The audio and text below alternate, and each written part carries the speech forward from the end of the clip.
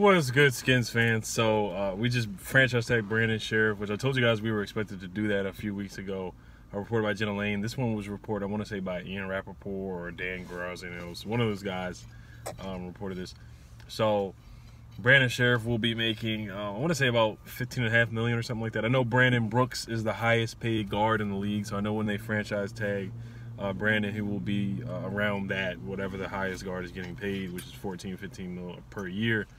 So we haven't got a long-term deal done yet. I'm hoping we can get that done before the season starts, so we can just extend Brandon Scherff and keep him locked up for a long time. He's a three-time Pro Bowler.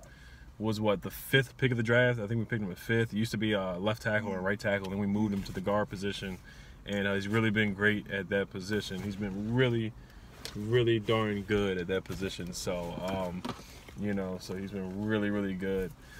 Playing right guard for us, and then we can lock up Eric Flowers, I'm hoping, right now. So him getting 14-15 mil a year, that will put him down from our salary cap right now. I think we have about $63 million available after cutting Josh Norman and cutting Paul Richardson, about $63 million.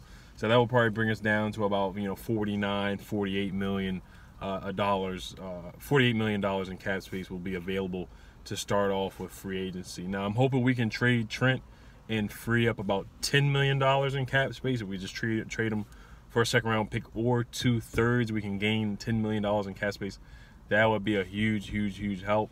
The offensive line, like I said, bring back Eric Flowers and Brandon Scherff for a long-term deal.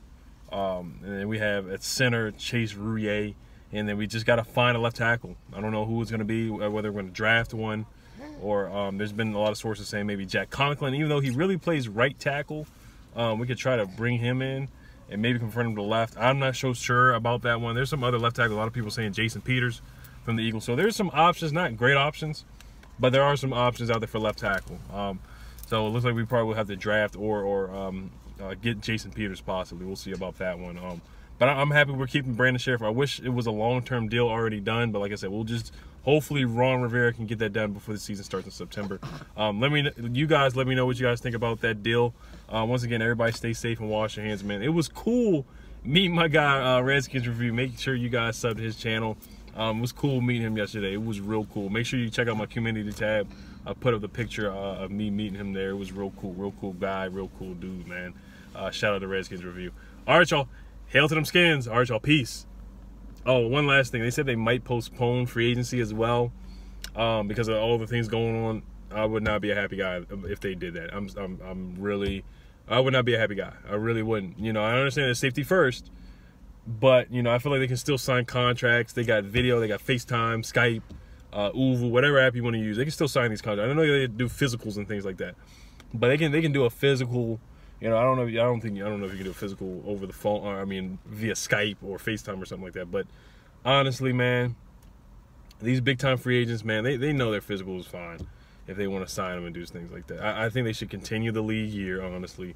Playing games, no, they shouldn't be playing games, of course. But I think they can continue signing contracts and picking teams. If they do that, I understand why they make the decision. I would still be upset. My goodness, and no basketball, no football, and they can't even have free agency. My goodness gracious. But I understand, like I said, safety first. But it's just crazy, man. It really is. All right, y'all. Hail to them Skins. Be safe out there. All right, y'all. Peace.